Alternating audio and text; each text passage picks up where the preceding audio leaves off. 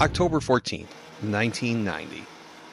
At an undisclosed location, high above the Washington, D.C. area. At a height that is still classified. In a plane that is still classified. A group of Tier 1 Special Operations soldiers prepare for a parachute drop. But this is a mission that no one has ever attempted before. A mission that will test the limits of two important organizations and be a powerful lesson to one of them. This mission will forever change the security of one of our nation's most symbolic and important buildings. The operation remained classified from the public until 2019. Make sure to hold your position, grab a beverage, and learn about this secret mission, some details of which still remain classified even today. In 1990, Louis Merletti was assigned to the Presidential Protection Detail of the Secret Service, and his concern for the safety of his protective assets was always on his mind. Lou Merletti took his assignment with his years of experience, including being with the Special Forces in the Vietnam War, very seriously. He was always looking for any gaps in the security of the presidential detail. His service in the Vietnam War was as a Special Forces combat medic, and he earned several military honors and medals, including the Bronze Star.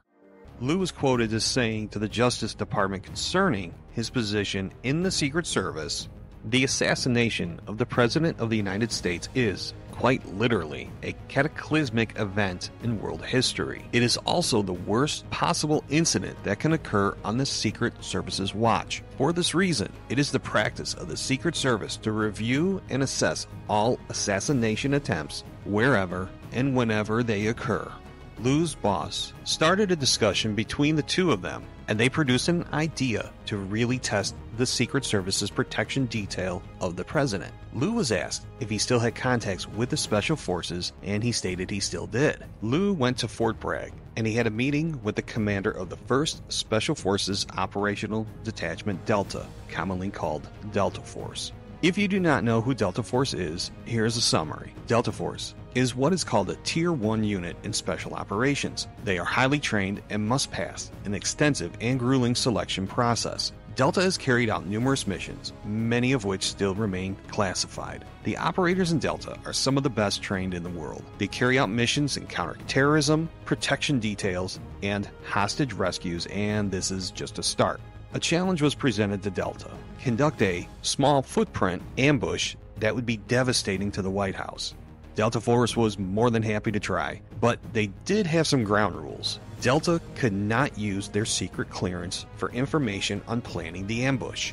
In the planning and recon stage, they could only use information and gather details from publicly available sources. If the Delta guys got caught in the line for a White House tour, Merletti was quoted as saying, "It's a point for us." Delta wasted no time on producing an AOP, or Attack on Principle, ambush on the White House. The recon and information gathering began to find the weak links in the armor of the Secret Service security detail. The operators in Delta began training for the mission, which took 6 to 8 weeks. Maga and Merletti were given no idea of the plan, and the day came to carry out the mission.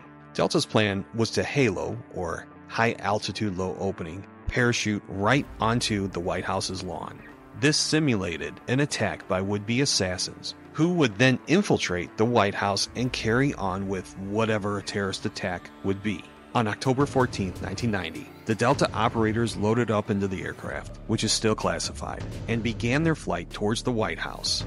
Halo jumps are performed at heights anywhere from 15,000 feet to 30,000 feet, and then opening the parachute at the last possible safe altitude. This helps eliminate radar signatures, and the operators are trained to the point of being able to land on small target areas. The Secret Service on duty around the White House had their live ammunition taken away for safety. Of course, they knew something was going to happen, but they had no idea the approach Delta would take. President Bush was taken to Camp David before this exercise took place, and Merletti waited for the ambush, which he had no idea of the exact time or the methods to be used. As the aircraft flew into position for the operators to launch into the night, Delta did their last-minute checks and prepared to do something that had never been attempted before. The lights of Washington, D.C. glimmered below them, the air cold and crisp. Then it was go time.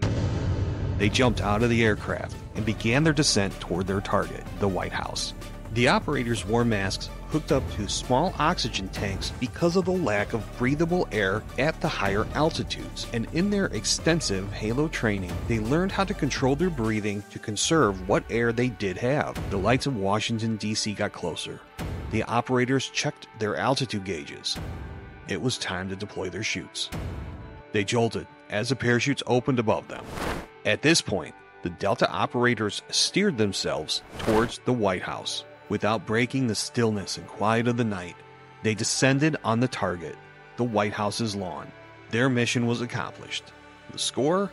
Delta Force 1 and Secret Service 0.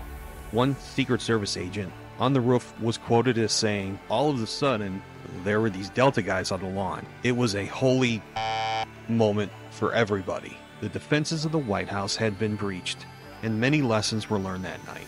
The Secret Service had a direct, dedicated phone line to the national airport nearby, which would give them any alerts to suspicious aircraft off flight paths or projected headings to the White House. The phone never rang. This remains classified as to how Delta pulled that off. One response to this mock incursion was the installation of a Doppler radar patched to the Secret Service's control room. Delta did another mock raid onto the White House using Halo parachuting again, but this time the Doppler radar did its job and gave the Secret Service the warning, Delta coming through the air. In Lou Merletti's office hung a picture that one of the Delta operators took with the first mock mission. It was an infrared picture of one of the Delta guys still in his parachute harness landing on the White House lawn. Lou made a special note on this picture: no comment. This mission was kept secret for many years, with details remaining classified, and shows the dedication of the Secret Service and Delta Force to keep our nation's security as a high priority. Lou Merletti went on to become the 19th director of the Secret Service from 1997 to 1999. He is truly a patriot and is an example of the dedication of being in service to our country. This video was sourced from a book I highly recommend called Surprise, Kill, Vanish: The Secret History of CIA, Paramilitary Armies, Operators, and Assassins, written by Annie Jacobsen. The link will be available in the description. Thanks for joining me. Do not forget to like and subscribe. This really helps the channel with YouTube's different algorithms. I really like having discussions with my subscribers and viewers, so let me know in the comments if you ever heard of this mission before, and what do you think was going through the Delta operators' heads as they were flying towards the White House. Don't forget to check the description for some great deals, and I will also be offering membership to my channel, which will include first access to the videos and members-only live streams. If you are struggling, please call the National Mental Health Hotline at 988 if you need to speak to someone. We care about you. Also, there are links to some great organizations supporting our veterans in the description.